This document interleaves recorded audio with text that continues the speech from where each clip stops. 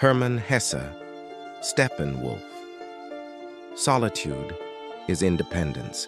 It had been my wish, and with the years I had attained it. It was cold, oh, cold enough, but it was also still, wonderfully still and vast, like the cold stillness of space in which the stars revolve.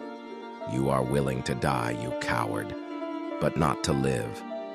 There is no reality except the one contained within us. That is why so many people live such an unreal life. They take the images outside of them for reality and never allow the world within to assert itself. In eternity, there is no time, only an instant long enough for a joke.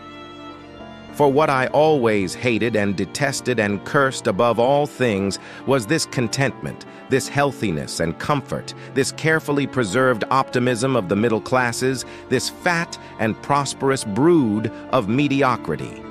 When I have neither pleasure nor pain and have been breathing for a while the lukewarm, insipid air of these so-called good and tolerable days, I feel so bad in my childish soul that I smash my moldering lyre of thanksgiving in the face of the slumbering god of contentment, and would rather feel the very devil burn in me than this warmth of a well-heated room.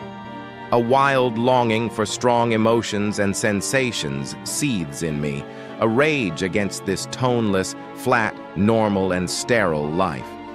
I have a mad impulse to smash something, a warehouse perhaps, or a cathedral, or myself, to commit outrages, to pull off the wigs of a few revered idols. Most men will not swim before they are able to. Is that not witty? Naturally, they won't swim. They are born for the solid earth, not for the water. And naturally, they won't think. They are made for life, not for thought. Yes, and he who thinks, what's more, he who makes thought his business, he may go far in it, but he has bartered the solid earth for the water all the same, and one day he will drown. I am in truth the Steppenwolf that I often call myself, that beast astray that finds neither home nor joy nor nourishment in a world that is strange and incomprehensible to him. A wild longing for strong emotions and sensations seethes in me, a rage against this toneless, flat, normal, and sterile life. I have a mad impulse to smash something, a warehouse perhaps, or a cathedral, or myself, to commit outrages. There are always a few such people who demand the utmost of life, and yet cannot come to terms with its stupidity and crudeness. Or how absurd these words are, such as beast and beast of prey. One should not speak of animals in that way. They may be terrible sometimes, but they're much more right than men. They're never in any embarrassment. They always know what to do and how to behave themselves. They don't flatter and they don't intrude. They don't pretend. They are as they are, like stones or flowers or stars in the sky. You should not take old people who are already dead seriously. It does them injustice. We immortals do not like things to be taken seriously. We like joking. Seriousness, young man, is an accident of time. It consists, I don't mind telling you in confidence, in putting too high a value on time. I, too, once put too high a value on time. For that reason, I wish to be 100 years old. In eternity, however, there is no time, you see. Eternity is a mere moment, just long enough for a joke. How foolish it is to wear oneself out in vain longing for warmth. Solitude is independence.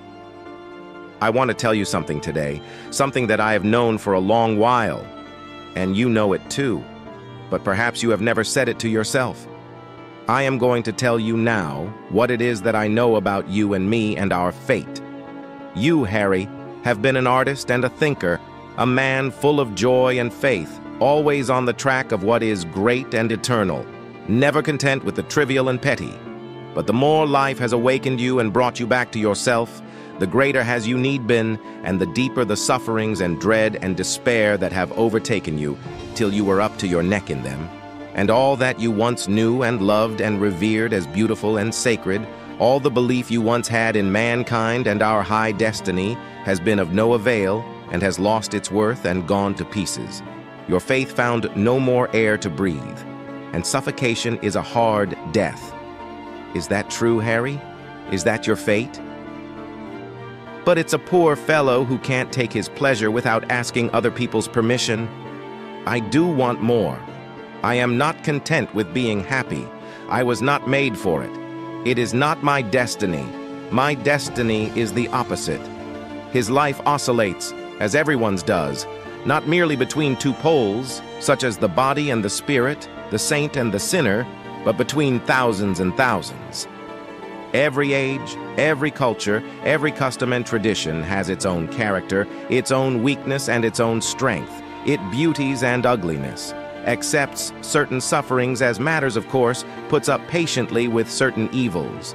Human life is reduced to real suffering, to hell, only when two ages, two cultures, and religions overlap. Now, there are times when a whole generation is caught in this way between two ages, two modes of life, with the consequence that it loses all power to understand itself and has no standard, no security, no simple acquiescence. Naturally, everyone does not feel this equally strongly. I cannot understand what pleasures and joys they are that drive people to the overcrowded railways and hotels, into the packed cafes with the suffocating and oppressive music, to the bars and variety entertainments, to world exhibitions, to the corsos. I cannot understand nor share these joys, though they are within my reach, for which thousands of others strive. On the other hand, what happens to me in my rare hours of joy, what for me is bliss and life and ecstasy and exaltation, the world in general seeks at most in imagination.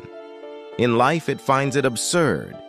And in fact, if the world is right, if this music of the cafes, these mass enjoyments, and these Americanized men who are pleased with so little are right, then I am wrong, I am crazy. I am in truth the Steppenwolf that I often call myself, that beast astray who finds neither home nor joy nor nourishment in a world that is strange and incomprehensible to him. Once it happened, as I lay awake at night, that I suddenly spoke in verses so beautiful and strange that I did not venture to think of writing them down. And then in the morning they vanished, and yet they lay hidden within me, like the hard kernel within an old brittle husk. A wild longing for strong emotions and sensations seethes in me, a rage against this toneless, flat, normal, and sterile life.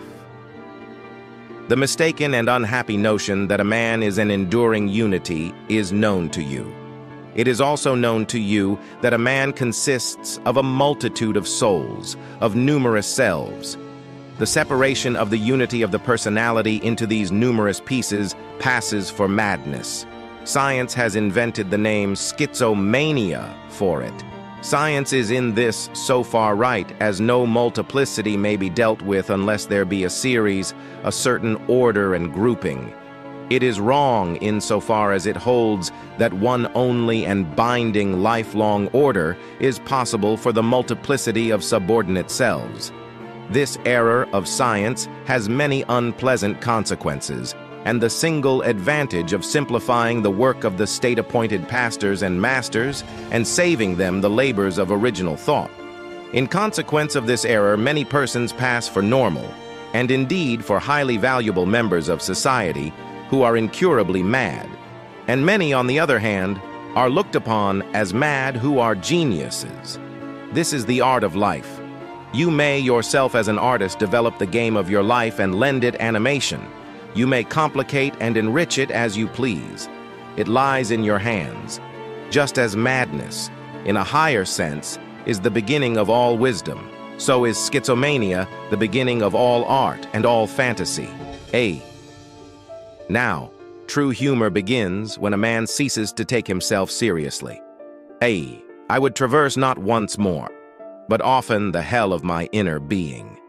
One day I would be a better hand at the game. One day I would learn how to laugh. Pablo was waiting for me, and Mozart too.